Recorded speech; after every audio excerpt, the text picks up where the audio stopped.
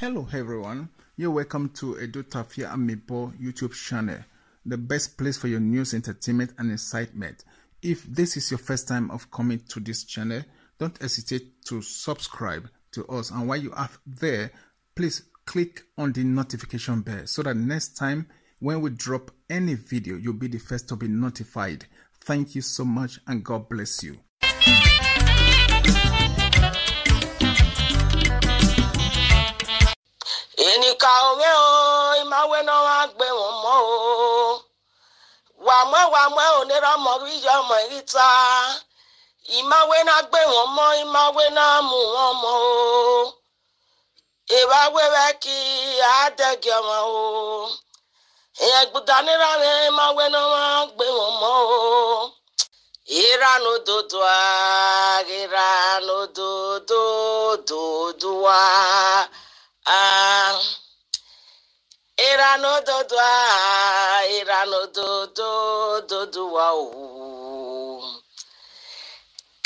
No fiano ba baba no dodwa lao baba ge gima wiwa no fiano ba baba no dodwa lao baba ge gima wiwa no fiano ba ranga no dodwa la baba ge gima wiwa ye donu zomo wagi maje gbe ni maje gbe o eso kere ga waje gbe wagi mage wi ye donu go me eso kere ga waje gbe amegbu pa fe ibaga gogo go majere o ga se gbogyo ma dobe amegbu pafe ibaga gogo mabege o majiri go se gbogyo ma dobe ugaru dobi ogona yaju ye dedegbe ya pe o dafin o wa ibuda o wa ijere o agbona ni majina awo agbon o regbe omo na mo na magyo bombi si gbobo niyan ega mana wa de mi so awa sunu e ma pa oro me ga no wi dokpa iya we ma wa gbe wo we na mi obobu si we ri ami e go we ri ami wi dokpa no ye e bukire eni jona ka ni wa gi ma fi we ri e opa ni keteme na ina wezi akun lugutoro wa me gboma ne bio. Yes, so my people, now well done and welcome back to Iyenukokomon'S YouTube channel. How na day? We hope everything they okay, everybody they okay. If not so, make we give thanks and praises to God Almighty. Yes, and today's presentation so with the feature Iyenukokomon'S. Yes, Iyenukokomon'S come now. She can't really talk. She can't hear her own opinion out, and she can't talk about the problems. You get me? So waiting just going on this on social media these days, and Iyenukokomon'S don't come out. She don't hear her own opinion, her own voice about her own contribution and sweat about what they happen on social media. You get me? Because social media really this one they call social media frenzy, especially in the Nigerian community. So she can't really talk. She can't talk about the problems and everything. Now we tell like Iyenukokomon'S for this studio, so for this Iyenukokomon'S YouTube channel. But say once she talk about the problems, she will talk about the solution as well. And if she make any criticism, she keep on constructive. So she not using sort or whatever. Can they discover somebody? No, they heard her own opinion out, and that one we like most of all. Be say once somebody will talk, say okay, see what they happen, see how this problem take come out. She'll still talk how we fit take find resolution, like we fit take find the solution to the problems. Now I mean, that's so Iyenukokomon'S just be so. Now I make can we say with the life show all the time and things like that. And I'm so just be and then so waiting they go on and be say as she make her point, she still is singing. She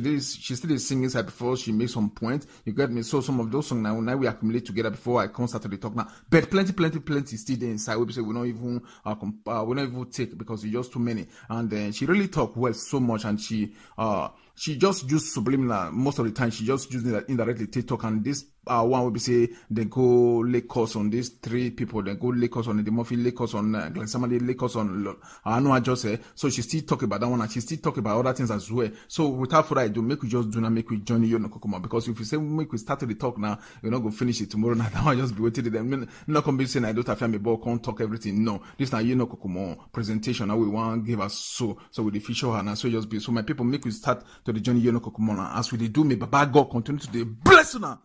Wherever they do, may Baba God continue to bless our family. Wherever they do, not hear me not do well. Not bye bye. Irano dodwa, irano dodwa, irano dodwa. Eimi no fiano baba no dodwa. Lao baba ge gima wiwa. Eimi no fiano baba no dodwa. Lao baba ge gima wiwa. Eimi no fiano ranga no dodwa. Lao baba ge gima wiwa. Ye donu zomo.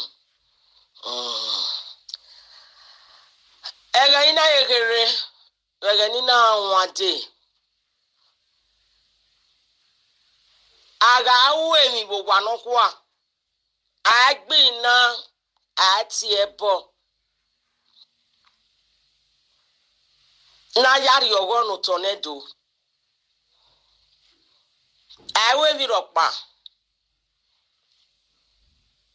Metobime no guana menije nukokomo. Mebe serio we oba pake kama me wo tornado. Omagba viva. Kariana ya kari aseri. Iu kegbise ye no ken.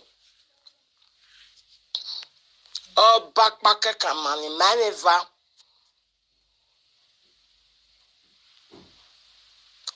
Era madugie, baba dugie, no ke adugie, osunu ege no kino. Era me na adugie doduwa, o ya me si wana bam. On ikpedo wo ne na, o ya fu. Ika ahun we deri owa we atie me azo, mo wana, Awa wikpedigbe bukina ni majina na betera mete dugie egani na wade aka weni kemi veto o tornado dieneto oga ke baba ya weni opane agi weni ni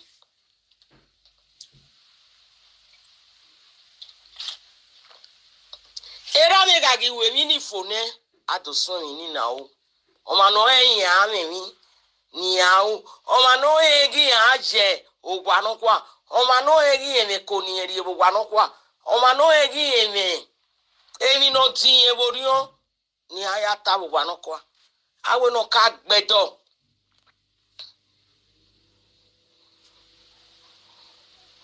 Era me ga dugie fone ake ahia. Ibia donu zomo, ibia donu ewa ireme na otu wa Iyenukokomon'S. Wala agwogwo.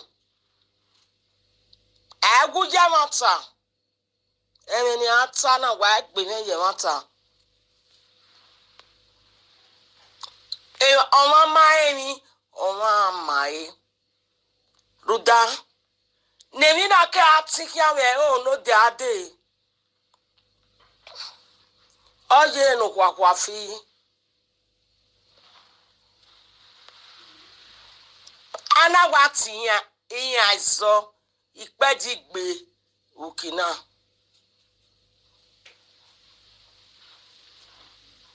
udorigige oma ese anaga mwebo anaga tiebo edonu zomo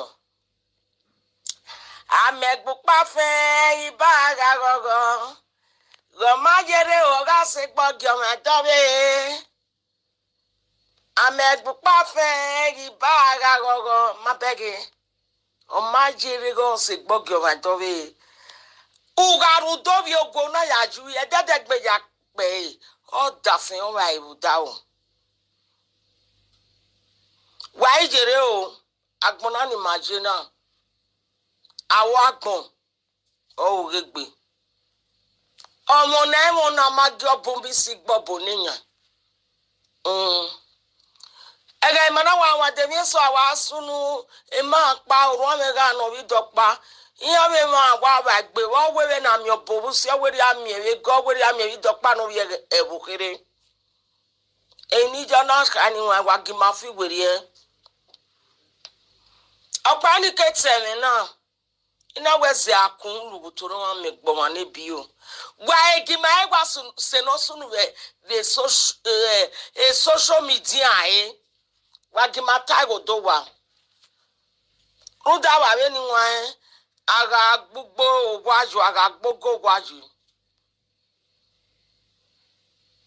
eni ka o me o imawe no wa gbe won mo o wa mo onira mo ri jo mo ita imawe na gbe won mo imawe na mu won mo e ba wewe ki adege won o e gbudanira re imawe na wa gbe won mo o okay itami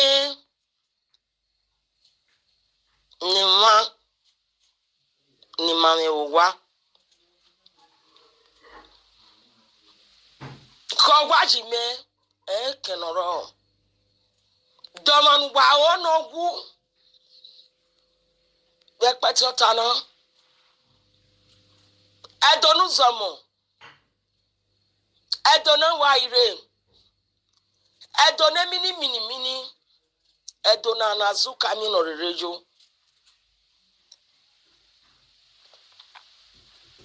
idanu wa awo bokpe aboku no rado so edo abi kakagba ni nya ebo idanu wa domanu wa onogu wi si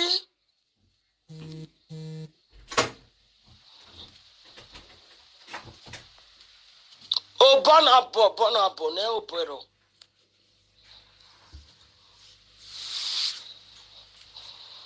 era me dugie eri ma yanu ọba wa ogidiga wa to ọba pe ọba ye pe won dugie ọba lo bo we je ke eri amanu ga amanu ege we ga sege we mami eruna nanu abi bondi redo abi kakagba ni nyabo idanu wa damonu wa onogu wi si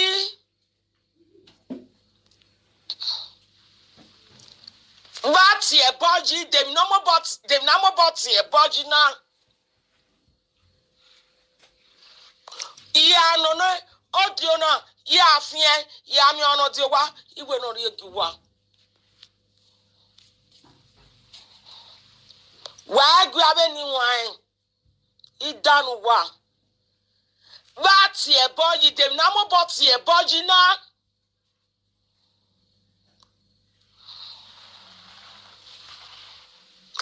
Keka ya sudo Oba manya ota ega go bata ekme o ego sasi ni odion era ma dugie e baba dugie e baba dugie wa ni buni repati uge wa ma bege ke ni me bege wa guni wan isunu ye ni oma na ya sunu ye ni oma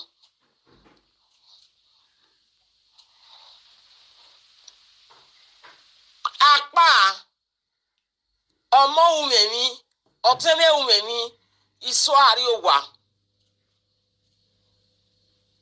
ana tiemo ipaji gbewuki na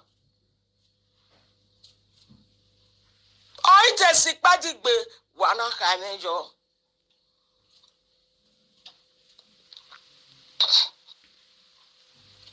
Ni wade bije kere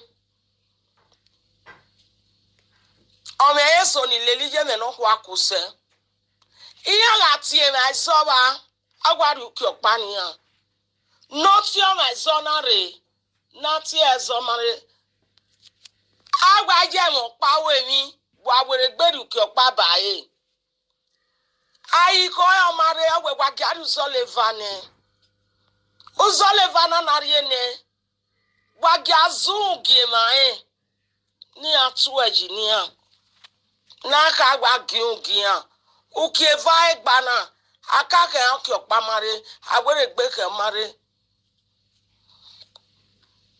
ikata me da doga dari e ma ya no mare yin ni aya nipo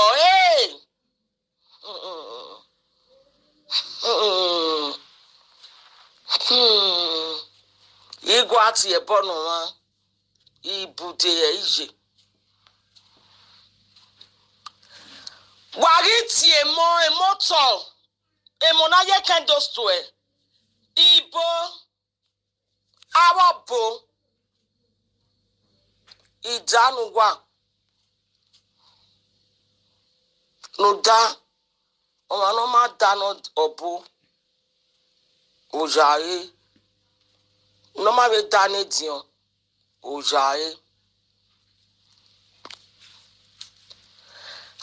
etieni ka ogwa agi mario kode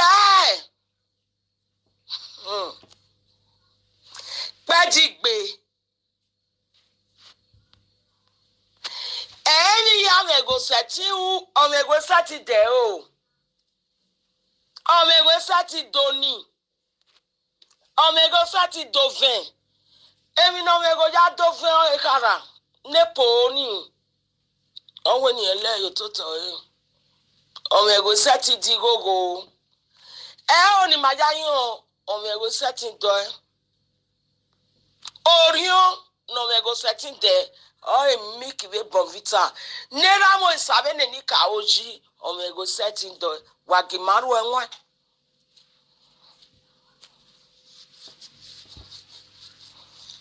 me magie mi na eti e bojiruda igwa onsin esogwe na ya ka because I ati fiona were ruda akaka bod down me o awodo ma metie iyamare okpe aboku tie amare batie baba tie zo baba tie bojina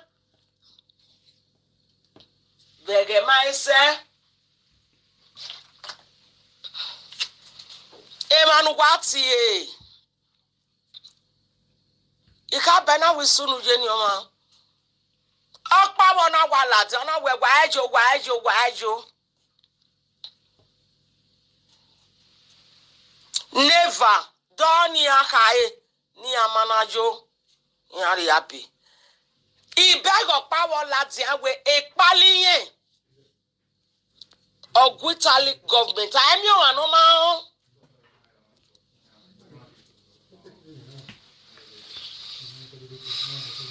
ona wo sedi pedigbe ni edi o ma kan ruda iwon abara me bi jemi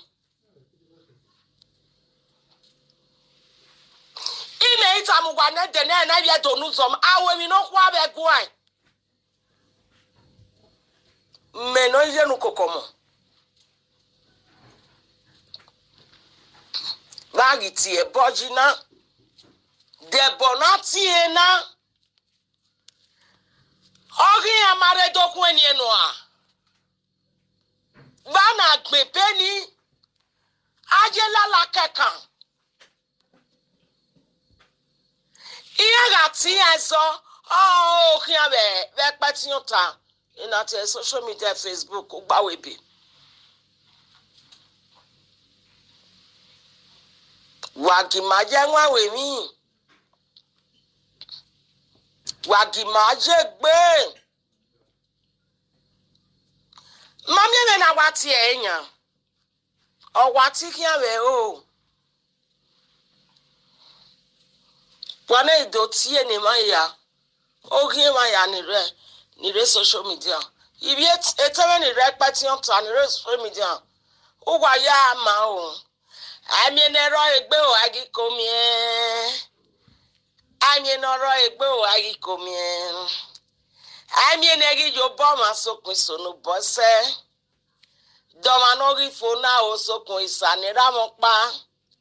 Amega gbupa fe ibaga gogo kian. Iya majere o ga segbe no gi o me dowe. Emi na egbi ya fe egbe ya fe fo waje. Kimeno gwana iri egbebe yin wo.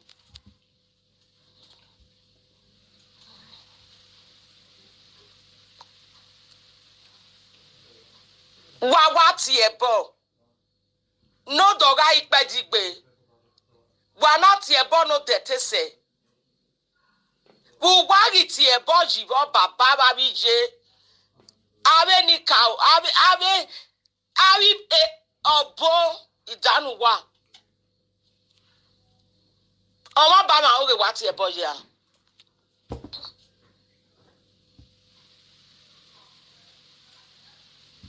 Ireba eri ati ebo no to. Agwo ma wo amere wa ti ebo ya. Ma ereba orite dogwe aga ira kwekwe bubwe a ku bi ba ebe gi bota o ba iwe to be no de we no nya mo latia wa gi ma eko gena gwa yele no ruto na de na ya ti ebo ji na be ni wan. Oge agwiye wa mere ireba aya ti ebo ya abie agwo mo pe anu ma be ebie agwi amwe fotin e bae aya ti ebo ya be ni wan abi agwo owo kiye owi gbowe aya ti ebo ya be ni wan. Because here our bo idaniyan iya kabawe iya yaba ma oge abe ni won no go me wa domu wa to wa pe imamu wa mi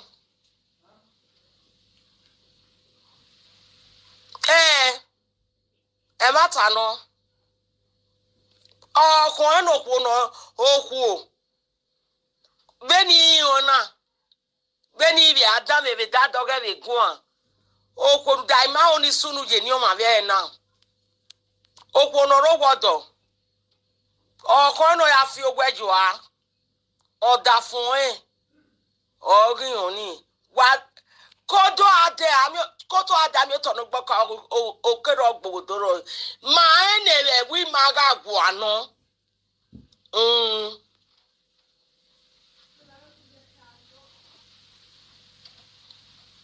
Oji kwori akiso yokerio serio ikwo ni jogwodo no ma jogwejo a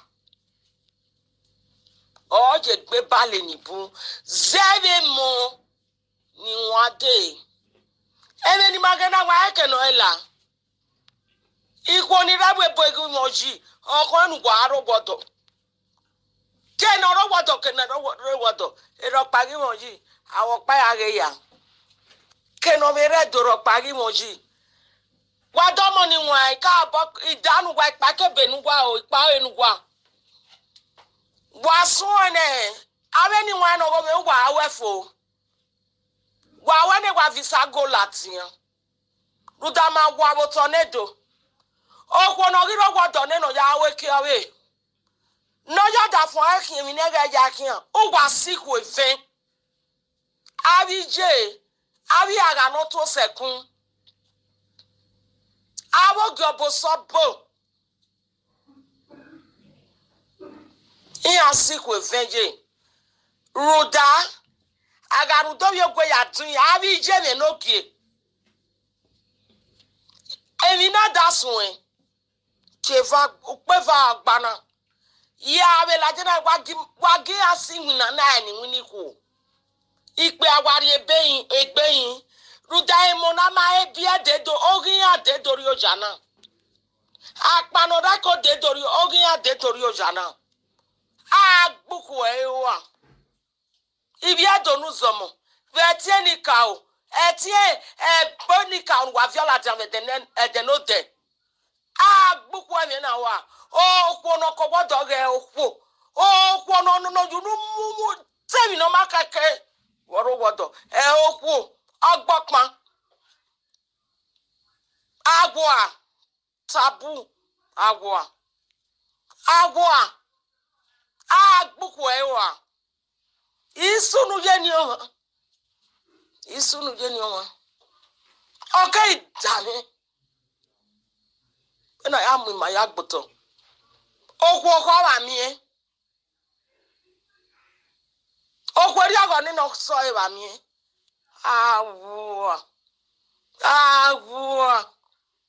agwa bosian gwana ka ga mi na maka ma be ni wan aga takere na ewe wagi majegbe o ni majegbe o eso kere ga wajegbe wagi mage wi ya do no go me eso kere ga wajegbe iwa yore no de iwa ge television breaking news they no breaking news wa do ma be ni wan Beni jaho agwari ebe kinya bo gwanu kwa tin ese bo gwanu kwa okeke ire iyowe egi na ho awe ko usi oba ebani agi na ya ati ebo vera me dugie baba dugie wagima eko idanu kwa o ameno kwa gbugwa ya ni ware ba amenu no gbugwa ni buwo gbemi Osi awon mu me so ku mai fie gbegbe yudo ajo wie se we se abibo ipa enugwa ewa ya na wa ye ime na wa be e ma ta akmakon ke ma afi pe va bu pe a eni ma avio bok ye oso na kin zere mo nugwa me no wade wa je bogbele bo iya ya ni gbari ye keze fun me won ga wo mo Iyenukokomon'S gba ya fi odio me from imo o me latian rudaya na yiga we mi abi bonogo me pepe bo to rudai mo ni ma biele waga ije bogu ogogi mofo de no ikagari go gwa bije kaze egbe ni no de na abe baba weje danu gwa wai ya salobano gemi ya duna maga mu egbe na de pati go paju gwa nu gwari ya we ko si obani o ma gbe sore gwa igwe bo ya sunu e gwa igwe no ri emi na tie sick pe ele no ya sunu e wa ke ni ma ya fi obogbo yudo zere money wade zari matobima ewe boke iregbe etuke so zere mo nigima zere money de ni manu mari yin ya pipo Gladys Amadin otesun egugwa agwana wenu gwa lamogun ayo wese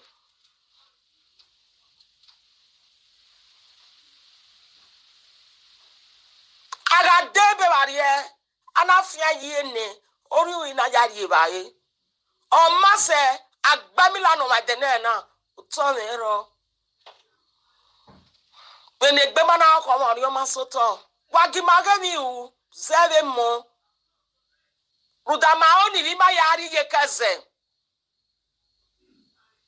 Amai no also be Gladys Amadin kwa wi yo bone. O sie wagbona. Uga deku ekukpogo asa. Mike na na wagbeto we. E lolo.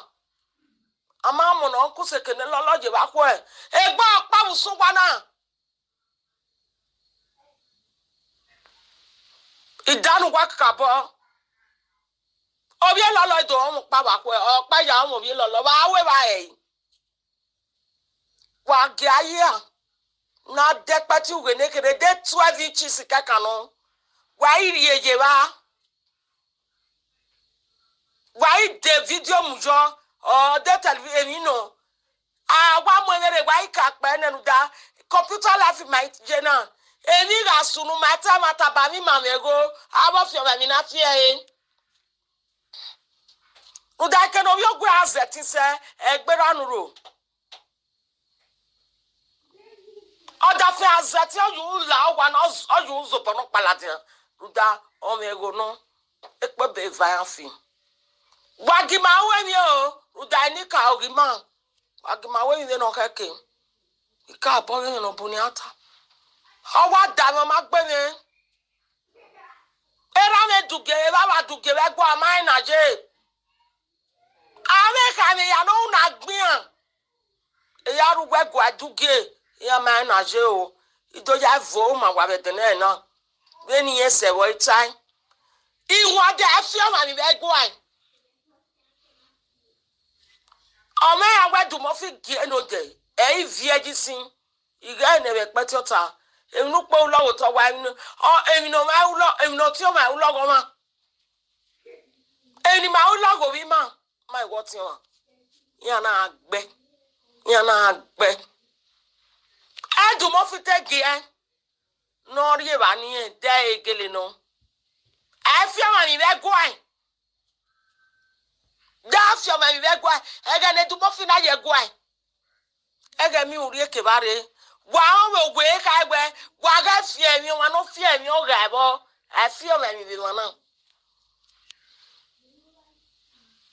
Only no jaguar, jello, or Ricky, you're not a dead arrow tongue. Bami Winere, Wagimaru and wine. I feel you away, Baba, I bow your Baba.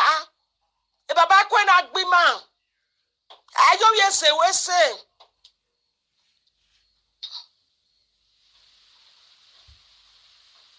I got your myself in you, I go my feet where ye, in a deck by Agbe, in a demoyam. Oh, Bono, you bono by Gui.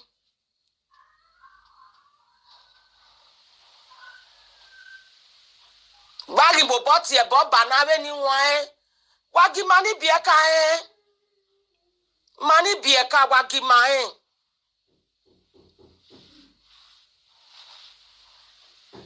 What domoni wine? Nima wagena.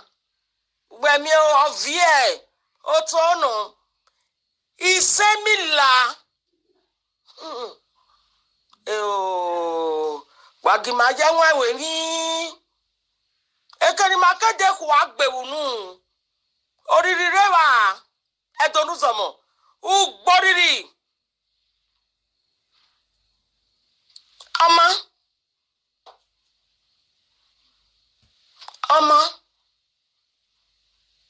okpa nevano mero godo me mage abi ko ni una gbia ni mage bo godo e ya ri ami Ari aki no sununa. That dog be a bobby. But when that dog a puregi you pagualo. Wabo lave any wine. And what's your budgie? Wagimano boy, money be a leka. Eria will start 7 the nena. Menot you wa. Of you wa Iyenukokomon'S. Any cow no bow in my yao. Why, I don't want my mom, but not talk about my Nika agree. O tornado Nika can in my wife your wedgie. Oh, agree. Mama eni ropa. Mama ya. Owa no e ti ko kipe ka no to owa ko ka vo bo ka agba. O kan se ti ka yin area. O ma gba ni mayafo. Meno gwa no ma gba mefo. Ogo me vie. O se ni na ge ni ugmeso. O ma gba mefo ye. O ma gba mefo. Oko ni jikme abe aikan. Ikpe abe vari pe ka no to ise ti kai. O ma gba mefo. O ma gba mefo. Eribe o e diamond bu. Wa ari okode wa aboye ku o. Zero benode wa wa ni ma lo. Zero tornado ni ma vi oweji. Ima ya ma o. Ina gba afi ma gbe menoti wa Iyenukokomon'S. Ke wa ze pekere. Hello guys, you're welcome back. Thanks for watching the video. I hope you did enjoy the video. If you did, please subscribe to my YouTube channel, and while you are at that, don't forget to click on the notification bell so that next time when my video drops, you will be notified. And one more thing I'd like to say is that if there's anything that you guys would like me to change, like an addition or an increase to anything I'm doing with my video production, or like a reduction or decrease or take away from my video production, don't hesitate to leave your comment or your suggestion, your opinions on the comment section. And believe me, I read every comment and I'll know what changes to be made. Thank you all so much for watching once again. Bye.